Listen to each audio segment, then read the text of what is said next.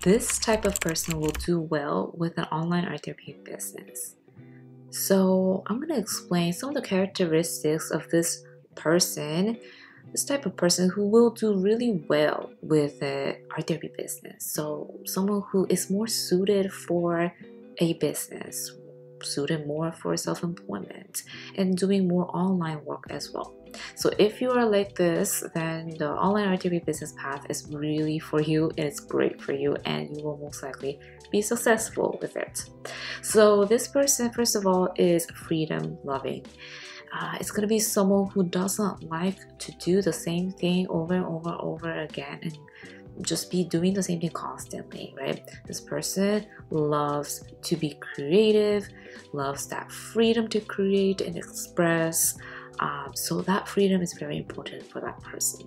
The second thing is that person loves and needs flexible time in their life, in their day-to-day, whether it's because that's their preference or whether it's because of a certain circumstances like their physical health, or they have other family responsibilities that take away certain times of the day and make them unavailable for work, right? It doesn't matter, but it's just that they need flexible time. So if you are a person who needs flexible time or who prefers flexible time, then online art therapy business is really for you.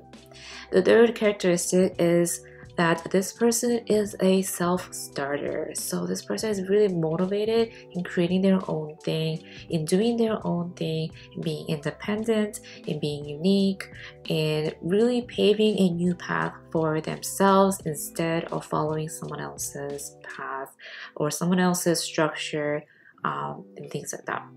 The other thing about this person is that this person is really an original thinker. They love being a creator themselves, right?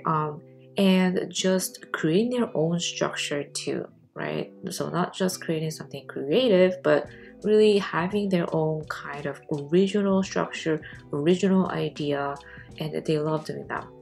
And the other thing about this person who will do well with online art therapy business is that they love sharing about art therapy. They love connecting with people. They love talking about art therapy or art facilitation, whatever it is. They love just sharing their ideas, sharing their thoughts and feelings, and really connecting with people through their expressions, right?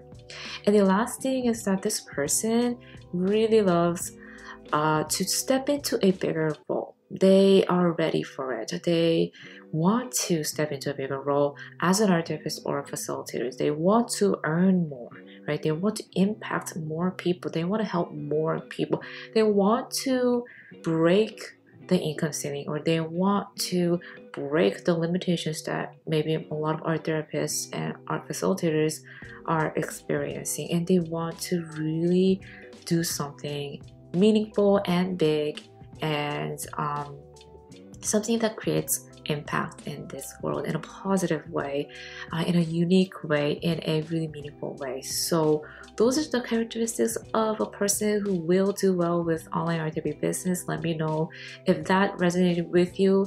If you're also freedom loving, need flexible time, you're a self-starter, you want to be original, you love sharing about art therapy, and you want to really step into a bigger role, let me know because you are up in my alley. I am this type of person, and I find that online art therapy business is perfect for this a person who has these characteristics. So thanks for being here with me. I'll talk to you in the next episode or video all about more tips about art therapy business.